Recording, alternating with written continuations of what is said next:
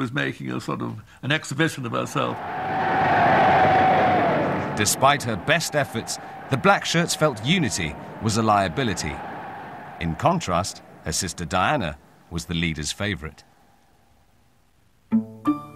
Diana was the glamorous sister. I mean, they looked alike in a way, but in fact, Diana was a famous beauty, so it was very bad luck on Unity, and going around with Diana would probably be tough for Unity.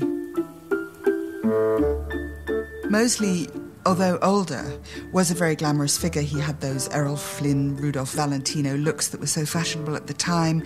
So that was yet another kind of very dashing thing that one of the older sisters had done. Diana's relationship with Mosley is a very big fact of Mitford life. And what should Unity do about it? So it looks to me as if one thing she could do about it is go one better. In 1933, Adolf Hitler became the Chancellor of Germany. He celebrated by organising the first in an extraordinary series of state-funded rallies. The Nazi Party rallies took place every September in a specially built stadium in Nuremberg. And, of course, Hitler was the star of the show. He would drive through the streets of Nuremberg in an open car with his hand extended in the fascist salute. And there would be endless screaming and yelling. And obviously, it generated a feeling of mass hysteria.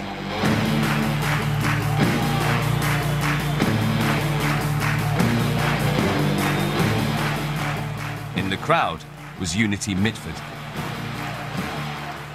She had come to Nuremberg with her sister Diana, part of a delegation from the British Union of Fascists. 19-year-old Unity's life was about to change forever. It was an extraordinary spectacle of power.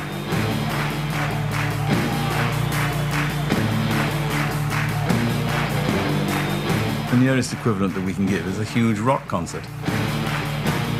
People are somehow losing touch with their own personality and surrendering some part of their personality to the occasion. The Nuremberg rally had a profound effect on both Diana and Unity. I mean, it was so dramatic and gripping, and everybody was obviously listening, and then Hitler, all by himself, walking up onto the stage.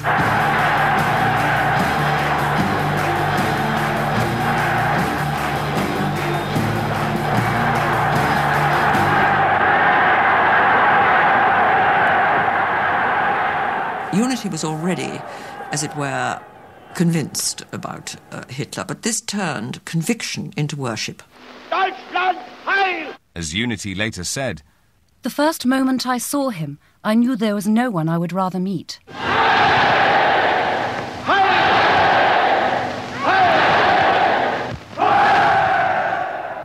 From then on, she wanted to be near Hitler as much as possible. She wanted to be in Germany as much as possible.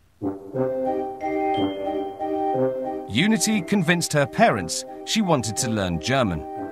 In the summer of 1934, she enrolled at a language school in Munich, close to the headquarters of the Nazi Party. She set her mind on getting Hitler. And she discovered that Hitler's movements could be ascertained. And it's one of the extraordinary things about Hitler's daily life that he was so available to the public. You knew which cafe he'd be in, you knew which restaurant he'd be in, which hotel, and he would just go and meet people over sticky buns and cakes, and it was possible to meet him like that. And he was in the habit of eating in the Osteria Bavaria in Munich, and she started sitting in the Osteria Bavaria every day. So he would have to come into the front part of the restaurant where there was this English girl. She was making eyes at him. And eventually Hitler said, "Who is this woman?" And somebody said, "She's the daughter of an English lord and she very badly wants to meet you." So he said, "Bring her over."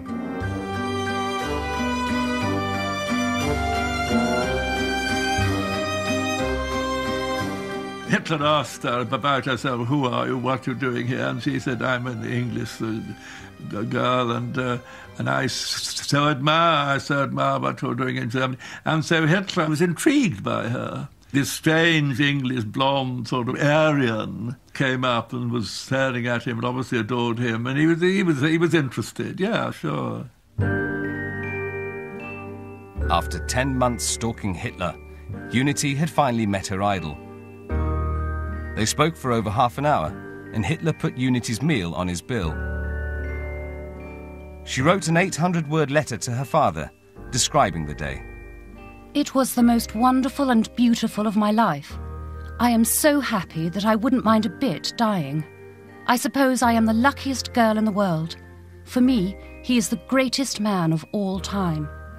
Unity's relationship with Hitler progressed reasonably fast after she'd met him, and it wasn't too long before she was very much in his kind of inner circle. She would be invited to the party rallies, to sort of state events, so she was very much persona grata. In April 1935, Unity's sister Diana came to visit and was introduced to Hitler for the first time.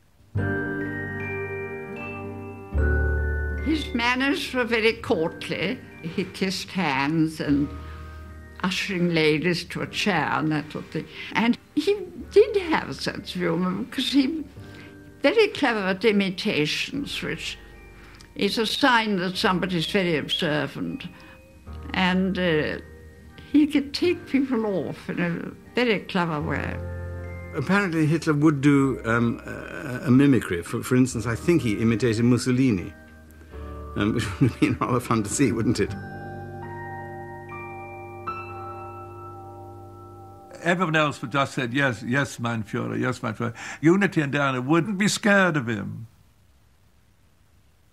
And I suppose he thought, oh, well, thank God, here's two human beings who aren't scared of me. After meeting Diana, Hitler described the Mitford sisters as the perfect examples of Aryan women. While Diana returned to Britain, Unity stayed in Munich and became even closer to Hitler. So why was the Chancellor of Germany so interested in a 20-year-old British student? I think that Hitler liked Unity for two things, really. I think she entertained him. He liked having sort of pretty young women around him.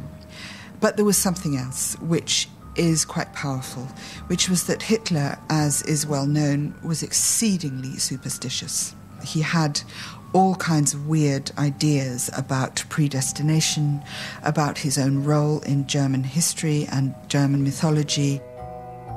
The connections between Unity and Hitler did seem uncanny. She had not only been conceived in swastika, her middle name was Valkyrie, after the war maidens in Wagner's opera. Hitler was obsessed with Wagner and was astounded to learn that Unity's grandfather, the first Lord Redesdale, had been Wagner's friend. Redesdale had also translated books by racial theorist Houston Stewart Chamberlain, an author who had profoundly influenced Hitler when writing Mein Kampf.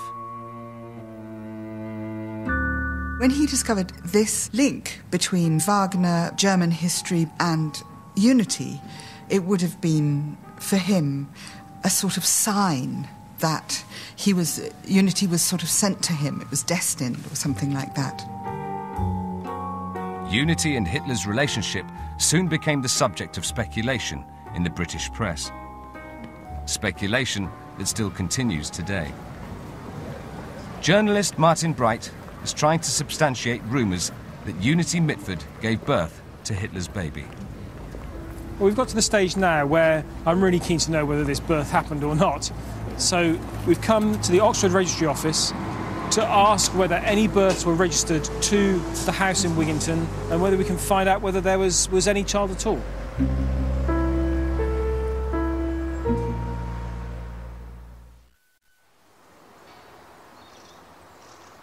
Reporter Martin Bright has heard a claim that Hillview House was a secret wartime maternity home where Unity Mitford gave birth to Hitler's baby.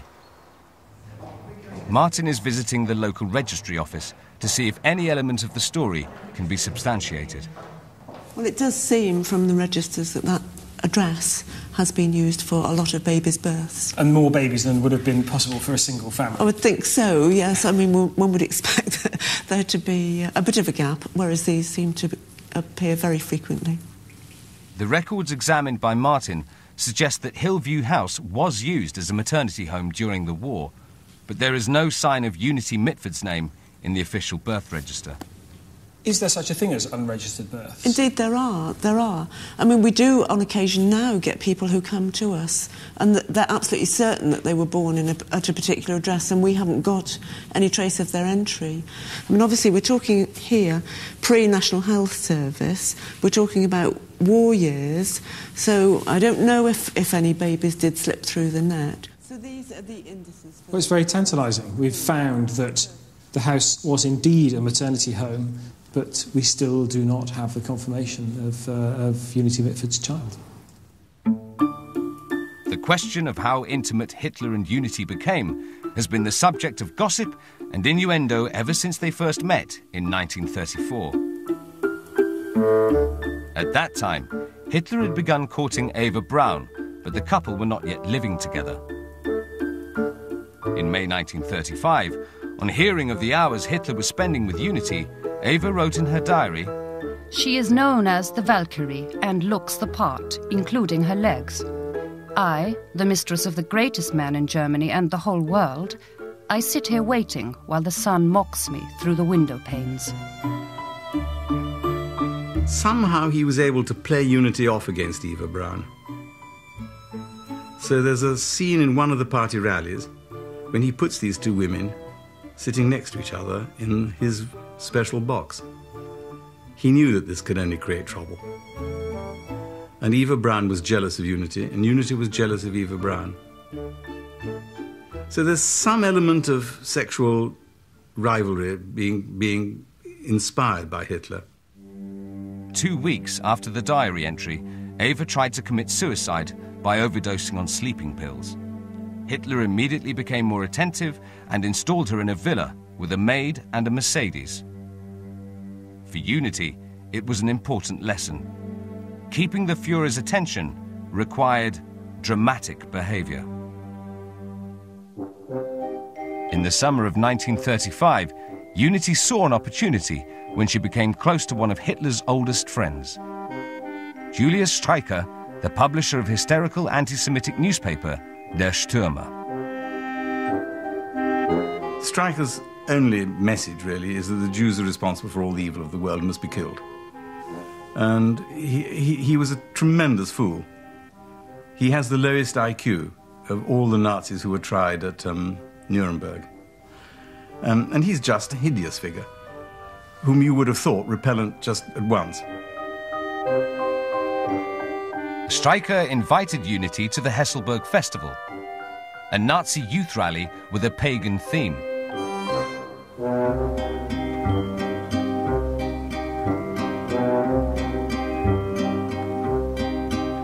Unity got in full Nazi fig for this thing. She's wearing leather and she's wearing gauntlets and she's got her badges and all the rest of it.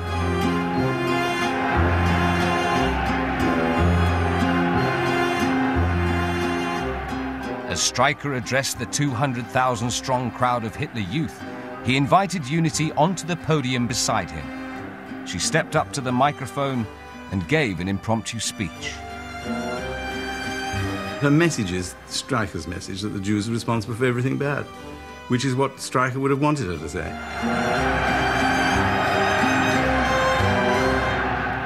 Unity's appearance at Hesselberg was unusual enough to be noted in the British press, but she was about to go a step further.